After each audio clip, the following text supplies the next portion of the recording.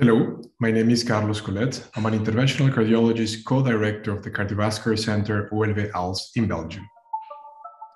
So we have performed a trial where we have included patients with angina, positive exercise tests, and an intermediate probability of coronary artery disease. And in those patients, we have studied both the macro or the epicardial circulation and the micro circulation.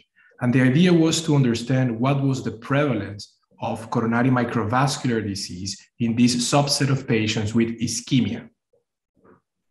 So UC-CLEAR is a single-arm study where, again, patients had intermediate probability of coronary artery disease and proof of ischemia were included.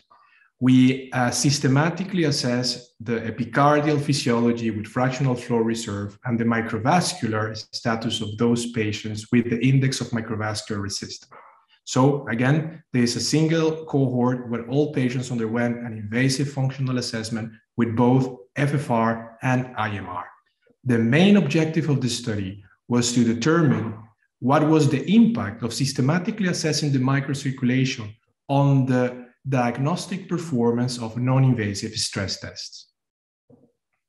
So the key findings on the study are that half, or to be exactly 46% of patients with a positive exercise test and angina have no coronary artery disease. And when I say no coronary artery disease, I'm referring to both the epicardial and the microvascular component.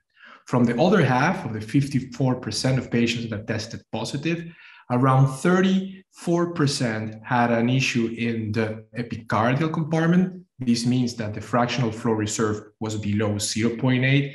And in about 17 patients, we found that the index of microvascular resistance was higher, pointing at the fact that in around 1 out of 5 patients, the results of the non-invasive stress test, the positive results of the non-invasive stress test, are related to a disease in the coronary microcirculation.